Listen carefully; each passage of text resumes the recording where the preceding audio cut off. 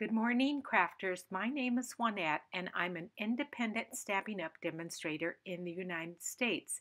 Thank you for joining me on my YouTube channel, Juanette's Paper Crafts. Please subscribe to my channel and press the bell so you'll be able to receive notifications when I have a new tutorial uploaded. Today we are going to be making what is called a stained glass window card. And as you can see, these are absolutely beautiful cards. Now, here is an image of the stained glass window up close.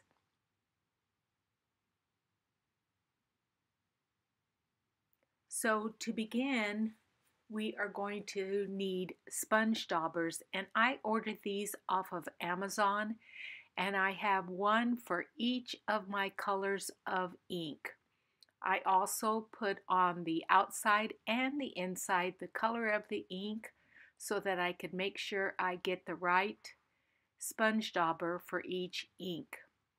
Then I also have another one with some empty spaces for new inks that I will purchase. So the stamp set that I used today is called Colorful Seasons Stamp Set, and I'm using the leaf set. So I started off with Daffodil Delight, and I stamped the entire leaf on that piece of scrap white cardstock that is about 4 inches by 3 inches. Then I took my sponge dauber and I added some Cajun Craze along the edge. Then next I took pumpkin pie and did the same thing, dabbing that dauber into my ink pad and then onto my stamp. The next color is Real Red, and I wanted some of that down at the bottom of the leaf.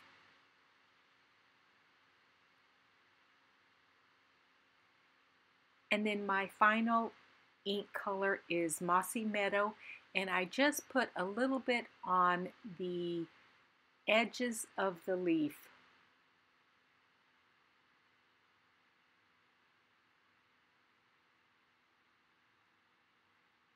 Now, I didn't like that there was kind of an empty space in the middle there, so I came back with some more Daffodil Delight and added another layer there. Now, this is the same thing on a different piece of cardstock, and I'm showing you a little bit close-up view of the stamping process. And in this one, I used Pineapple Punch ink. Each one of your images that you color will be a little bit different. And you can change different ink colors. You could do different kinds of green, different kinds of oranges.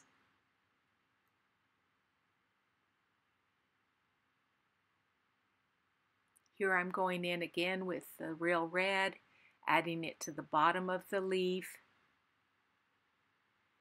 Then the Mossy Meadow.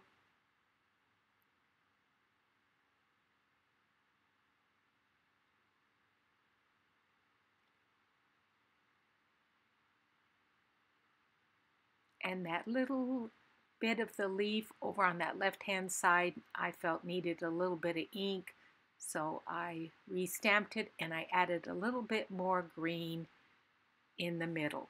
So now you were going to take a piece of window sheet or acetate, and mine was about 4 by 4. Treat it with your embossing buddy. Then stamp your image. And this is the outline of the stamp set, or should I say the middle of it.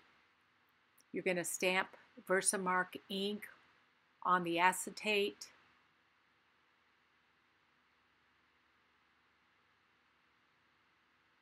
Then apply your gold embossing powder.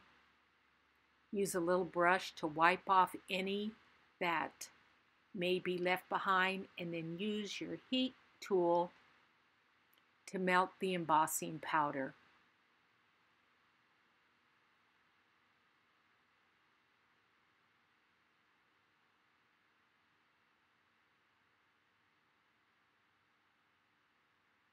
And then after it dries, just take a clean, dry cloth and wipe off the excess embossing powder. So what you're going to need for your card is your card base, and that is your standard card base, which is 4 1/4 by 5 1/2. Then you will need some type of a pattern paper for your layering, and that is 4 by 5 1/2. And I used the Woven Threads Designer Series paper on one card, and on the other card I used Press Petals DSP. Then for your top layer, that is 3 3/4 by 5, and that is going to be the top part of your card, and that is where you will stamp your embossed image and cut out your leaf. So I lay that top piece of Whisper White, again, which is 5 by 3 3/4. I add my leaf die cut or die to it, ran it through my die cutting machine,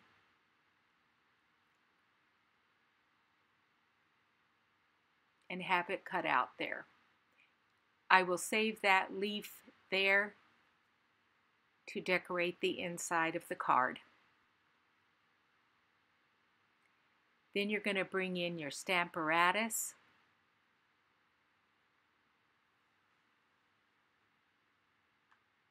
And my sentiment that I used is from Country Home, and it is simply thankful for all the good things. So treat your cardstock with your embossing buddy. Apply your Versamark ink to your stamp.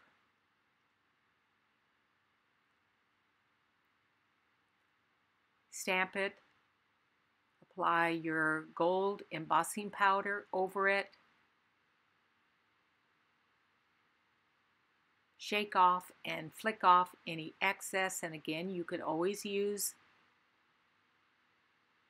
a dry paint brush to take off any extra embossing powder that you see. Then heat set it with your heat tool.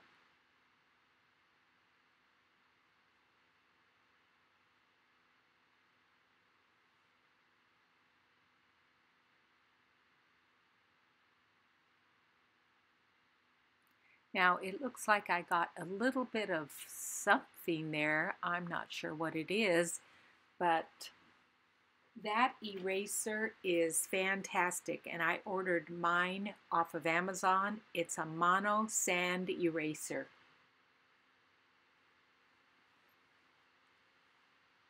So you can see there's a little bit of an embossing powder on the edge of that piece of acetate, but it really doesn't matter because that is not going to be seen in the card. The only thing that is going to be seen is the embossed leaf itself. So apply either a tape runner, you could use liquid glue all around the outside of that die cut on the back side of your card, and line up the window sheet over the back of it, making sure that the raised embossing area will be on the front of the card. And you can just take a pair of paper snips and cut off any excess if it lays over. So you can see that embossing powder that kind of got on the acetate there is not going to be seen. So then you will take some foam tape, and I use 3M. You could also use our Stampin' Up's adhesive foam tape and apply it generously to the back of that front panel.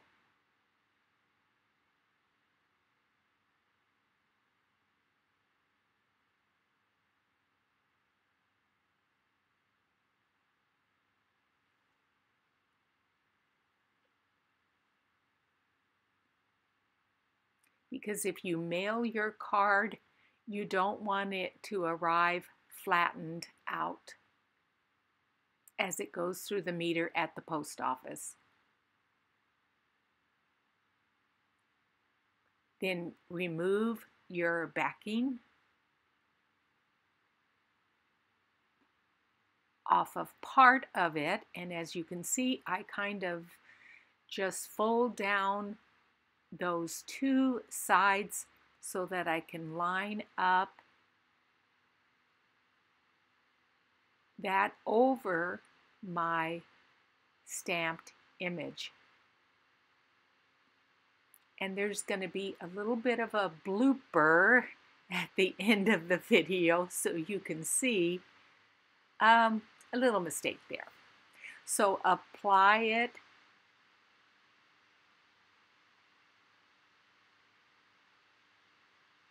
and then cut off any excess that you might have. Remove the rest of the backing from the double-sided tape.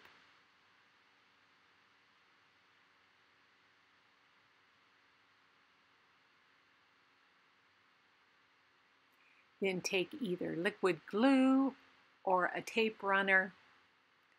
Apply it over that white piece because there's nothing to adhere it to your layer there.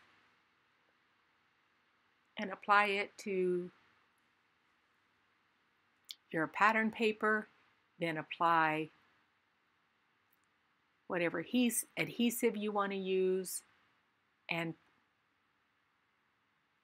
put it on your card base.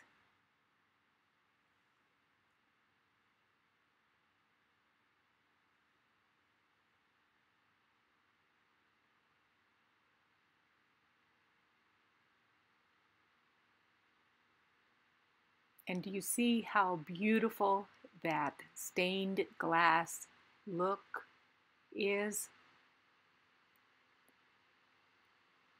And again, I still see a little bit of a mark there. So I take my sand eraser and take that off. So to decorate the inside of the card, I took that leftover leaf cut out, applied some of that gold ink that is in our annual catalog. It is kind of a wet ink, so you want to make sure that you set it aside and dry. And then I decided to also decorate the envelope using the Delicata ink, the gold one. Now, as my blooper comes up, I decided to leave the original voice in the video.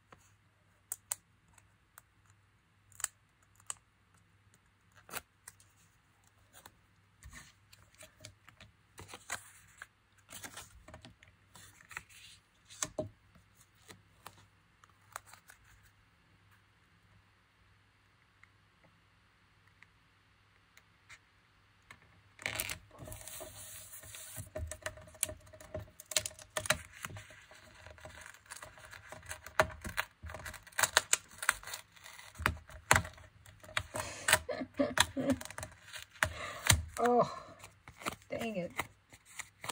Ugh.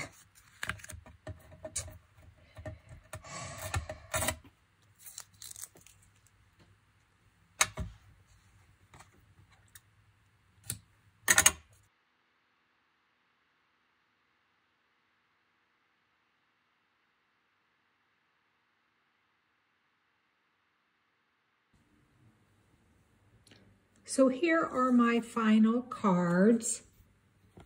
This card here, I used the Designer Series paper, pressed petals. It has a kind of a burlap looking pattern to it. And then that is the back side because it is double-sided paper. And then with the next card, I used woven threads paper as my layering piece. And there is the other side of that one. This card here is the one that stuck to the glass mat. And if I bring it up close, you can see a little bit of a crinkle, but you really have to look hard and fast for that. I think it still came out as a beautiful card. And then the last card is one that I made for a dear coworker who is going through a real difficult time right now. When I fly back to California, I will give it to her, and I think it's just appropriate for what she's going through right now. Anyway, thank you for joining me on my YouTube channel, Juanette's Paper Crafts, and please feel free to take a look at my online store at JuanetteHewitt.stampingup.net, and have a wonderful evening. Goodbye.